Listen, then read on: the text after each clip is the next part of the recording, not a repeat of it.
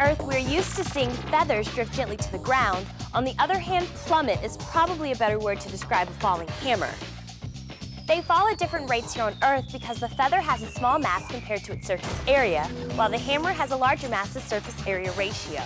It takes a while for the feather to push air molecules out of the way during its fall. The hammer can push them out of the way and therefore fall much faster. Now, what if you could get rid of those air molecules? That's what a vacuum is. It's the absence of matter. It's a void. Zilch, nothing, nada.